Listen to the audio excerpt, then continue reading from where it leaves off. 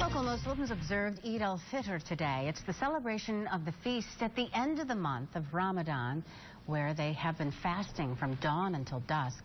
They do this to demonstrate self-control by doing away with food during daylight. Muslims gathered today at RIT's Gordon Field House. Eid al-Fitr is being celebrated across the world. Our worship is increased, our acts of charity are increased, and this is a direct order from God that He rewards us based on our fast, and we fast and we hope that He accepts it.